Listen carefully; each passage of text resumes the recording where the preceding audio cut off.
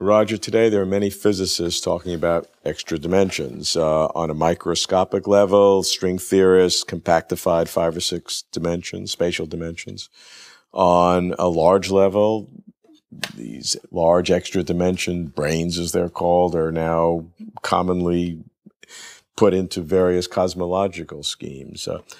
They're all mathematically based. What's your reaction to these extra dimensions? Well, I'm not an enthusiast. I mean, there's no evidence for them observationally. That's not really why physicists talk about them. But I mean, there were from theoretical reasons. I have 2 troubles primarily with these extra dimensions. One of them is a more personal reason, which has to do with twistor theory, which is something I worked on and developed over 40 years ago now. And it was specifically based on the fact that we have 3 space and 1 time dimension. And it's a scheme which gets its power from that fact. And it's particularly works in that number of dimensions and doesn't really work in any other number of space-time dimensions. That's important. So describe that briefly. Well, it's an idea where you don't think of the points in space-time. Space-time point, you see, is what we call an event. That is, it has no spatial dimension and no temporal extension. So it's a blip like that. Yeah. And space-time, if you like, is built out of these points or events. Whereas in twistor theory, you take a different view, and that is that space-time points are secondary, and that the primary objects are much more like rays of light. So you think of a point moving with the speed of light. Now that's only an approximation, because really these entities should have spin to them. And they're like a bit more like photons which spin about their axis, and they can spin right-handed and left-handed. So if you take these into account, the fact that they have energy and they have spin, you can represent these objects by single points in another space, and that's twistor space. Now, it's hard to explain the ideas without doing a bit of mathematics, but basically the idea is that space-time points are secondary objects, and you can think of if you like, you want to describe a space-time point, you think of all the light rays through it. So it's like one moment you're looking out at the sky and you see stars all over the place, and each one of those stars has a history of a light ray coming into your eye, you see. So that entire light ray is represented by a single point in twistor space. Now, the fact that it's got a twist to it has to do with the spin of the photon, but let's not go into that too much.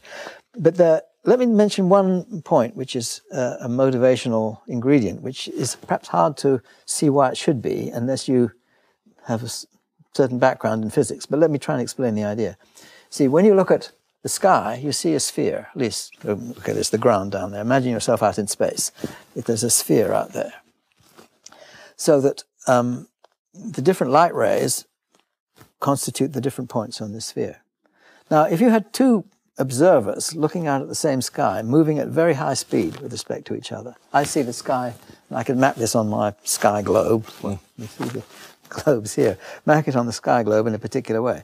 If another observer whizzes past nearly the speed of light and looking out at the same sky, that globe will be distorted. The map they see will be squashed in one direction and stretched in another direction. Okay, well that's an effect called stellar aberration, which is well known since Bradley first saw the stars slightly displaced as the Earth went around the sun.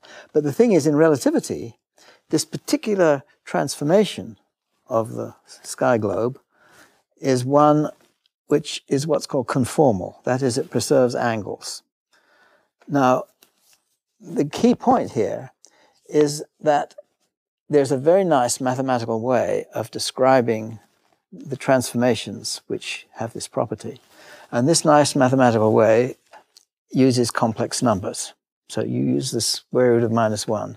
And the transformations are exactly the ones that you would use if you thought of that celestial sphere as what's called a Riemann sphere. That means all the complex numbers folded up with infinity. You have another number, and it makes a sphere. Okay, mathematicians know all about these things, but they're not so familiar to people who aren't mathematicians. But the idea is that this is a complex thing. It uses the square root of -1. Now, why is that important? It's important because of quantum mechanics. The theory of quantum mechanics tells us that when you talk about small things, you have to use these complex numbers. And when you talk about how things can spin, they can spin in different directions. And these spin directions are built up from two opposite directions. You can choose whichever two you like by the use of these complex numbers. And the complex numbers spread those two directions into the whole sphere. Now, this again is the same kind of sphere as that I'm using to describe the celestial sphere. So it's in some sense relating the large space of relativity, or that's this complex celestial sphere, to the sphere of quantum mechanics. Oh. And it's making a link between the physics of the small, which is quantum mechanics, and the physics of the large, which is relativity. Which is the great problem of the 20th century and continues to be the great problem. That's right. Well, this is a particular angle on that. You see, it's quite different from what most people do who do quantum gravity, that's just trying to make this link. They say, all right, well, quantum mechanics has to be applied to space-time structure. Okay, it's hard to do because it means space-time structure may be granular, all sorts of funny things, you see. But what they don't say is that quantum mechanics needs to be monkeyed with. They say, take quantum mechanics as it is, and it's got to be applied to our ideas of space-time. Now, my view is that that is not correct, that we want a much more even-handed marriage, where quantum mechanics has to give as much as space-time structure has to give. And this means that you don't use quantum mechanics as it exists at all levels. You have to think of the right theory, which is a molding of these two separate theories into one scheme. And for this, one tries to find links between the small and the large, and the link is through this complex number structure. And there are other reasons for thinking that that's a good thing to do, which has to do with solutions of the Einstein equations and all sorts of technical things which have to do with complex numbers. Fascinating. All right, let's take that yes. and now go back to extra dimensions. You said there were two reasons why you are not a fan of extra dimensions. That's right. Well, one of them was this, you see, because I have to abandon this whole scheme, you see, basically. It's not quite true. There's a certain irony there, which I can come to in a minute, if you like. But the other side of it is I just don't think these extra dimensions are stable. They're likely to be, there's a reason for believing they're not stable. When I say not stable, they will just collapse. And the people who hold to the extra dimension view have an argument which has to do with quantum mechanics to say that you somehow can't excite the extra degrees of freedom, of which I see that there are huge numbers of these extra. When you add extra dimensions, it completely swamps the degrees of freedom you had before. And that happens automatically. And you've got to have a real good reason for thinking that that's not going to kill you, you see, in your theory. And the reasons that have been put forward seem to me to be totally inadequate. And I think there are good reasons to believe that these extra dimensions are just not stable, that they'll collapse. And that's either small or large extra dimensions? Well, the small ones do it much faster, which is much worse, you see. The large ones, yes, they're bad, both of them are bad. The larger ones are, in a sense, much more obviously bad, because then all the extra degrees of freedom are simply there and staring you in the face. And there's no reason why they're not there. Whereas the small dimensions, you can imagine these quantum mechanical arguments getting around them. And I have reasons to believe, which I put in my book, to argue why the quantum mechanical arguments don't stop them from collapsing. I think they're unstable. So I don't think they're there, you see.